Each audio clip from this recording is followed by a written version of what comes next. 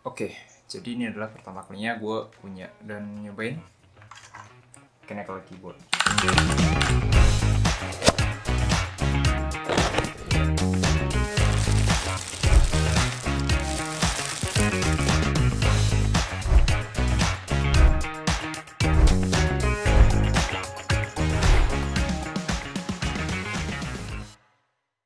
Hai, gue Fitur, dan kali ini akhirnya sempat bikin konten lagi karena udah lama hiatus karena satu dan beberapa hal. Ya, itu lain cerita lah, karena kali ini gue mau cerita soal pengalaman gue punya mechanical keyboard pertama kali. Ini adalah Royal Kludge RK68, warna putih dengan brown switch yang tactile. Buat yang udah paham sama mechanical keyboard pasti udah tau lah kalau Royal Kludge ini adalah bisa disebut keyboard bahan. Kenapa gue bisa bilang begitu? Karena dengan harga 700 ribuan, keyboard ini sangat customizable. Nanti gue jelasin. Keyboard ini bisa jadi bahan buat kalian yang mau modif atau emang yang baru mau coba-coba aja masuk ke mechanical keyboard. Plus udah full RGB. Sebelum gue masuk ke review, disclaimer dulu aja kalau ini adalah pertama kalinya gue punya mechanical keyboard dan pengetahuan gue tentang keyboard ini nggak banyak. Jadi maklumin aja kalau misalkan review ini berdasarkan pendapat pribadi yang mungkin subjektif. Pertama kali gue pegang keyboard ini, jujur seneng banget sih. Karena ini udah mengendap lama di wishlist gue sejak beberapa bulan lalu. Di dalam boxnya kita dapat yang pasti unit keyboardnya, user manual, ada kabel USB-C untuk charging, keycaps dan switch puller yang jadi satu dan 4 switch tambahan. Dia pakai merek switchnya sendiri, yaitu RK switch 3 pin hot swap dan udah preloop dari pabriknya.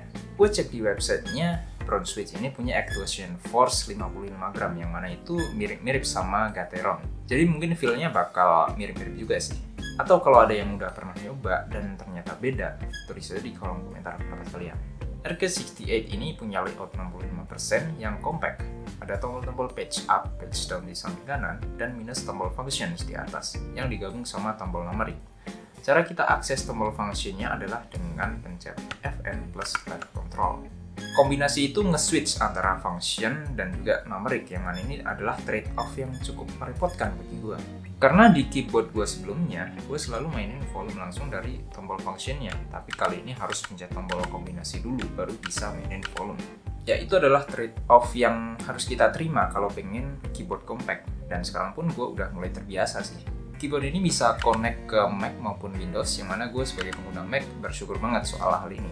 Karena setahu gue, nggak semua mechanical keyboard itu support untuk macOS. Kalaupun support dan connect, biasanya tombol-tombol kayak command, control, dan optionnya itu ketukar-tukar. Tapi di keyboard ini aman.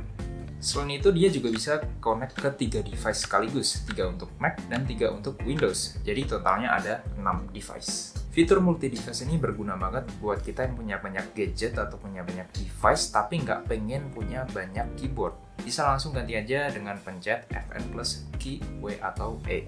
Nggak berhenti sampai situ. Kita bisa juga konekin pakai dongle 2,4 GHz yang nempel pakai magnet di bawah keyboard ini. Tinggal colok, koneksi lebih stabil dari Bluetooth. Masih kurang stabil, tinggal colok aja pakai USB Type-C. Kalau tadi kita udah bahas soal spesifikasi basic dari RK68 ini, selanjutnya gue akan coba bahas tentang fitur-fitur spesial yang gue suka dari keyboard ini.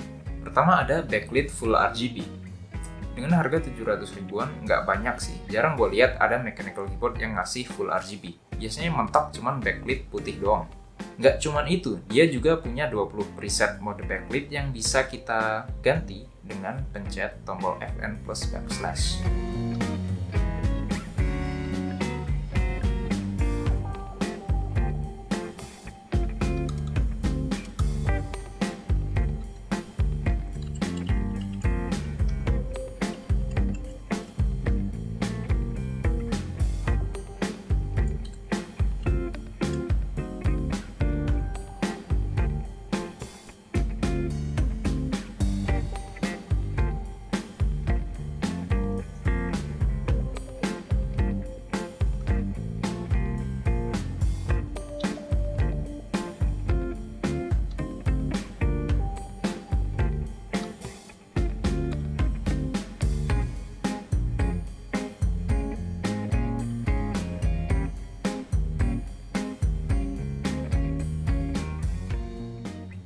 Dan seperti yang udah kalian lihat, backlinknya itu tembus keycaps karena dia punya material keycaps yang double shot ABS. Meskipun bisa gue bilang keycapsnya itu materialnya agak murahan sih.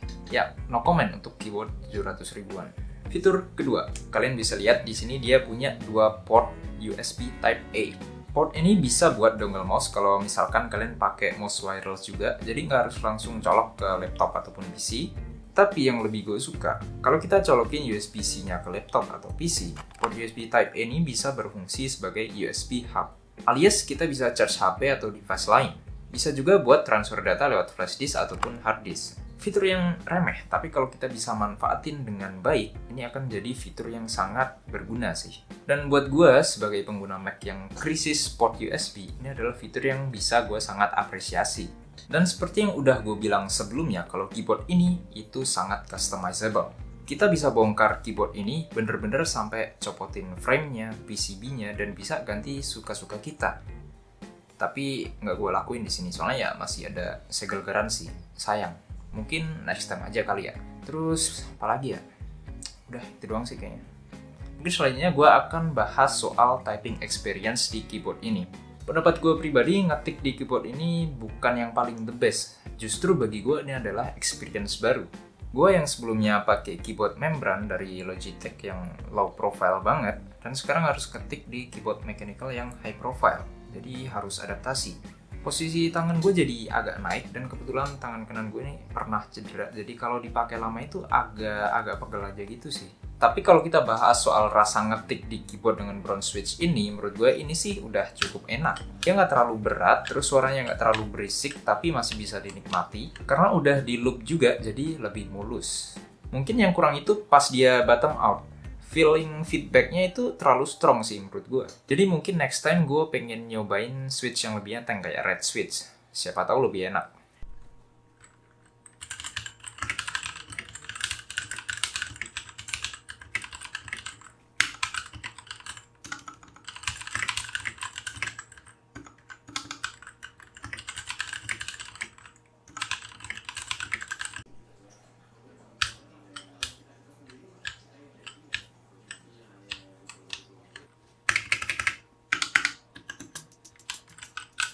Jadi keyboard Royal Kludge RK68 ini cocok untuk siapa?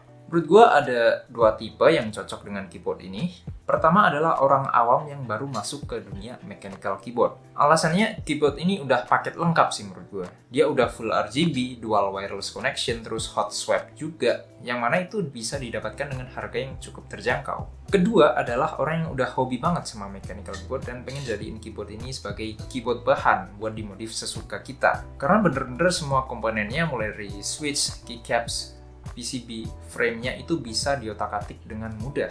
Overall gue cukup puas sih sama RK68 ini. Typing experience di keyboard ini emang bukan yang the best. Jujur gue masih prefer Magic Keyboard di MacBook gue buat ngetik-ngetik kayak dokumen, tugas, dan lain-lain. Tapi mechanical keyboard ini bisa ngasih experience yang berbeda, yang asyik. Dan itu jadi nilai plus tersendiri dan mungkin juga alasan kenapa orang-orang banyak suka mechanical keyboard. Terakhir, sebagai orang yang baru juga, kalau misalkan kalian pengen mechanical keyboard karena pengen lebih produktif, mungkin ini nggak akan jadi jawaban buat kebutuhan kalian. Tapi kalau emang pengen nyobain experience baru, gue akan sangat rekomendasiin Royal Kludge RK68 ini. Oke, mungkin itu adalah cerita singkat gue ketika pertama kali punya mechanical keyboard RK68 ini.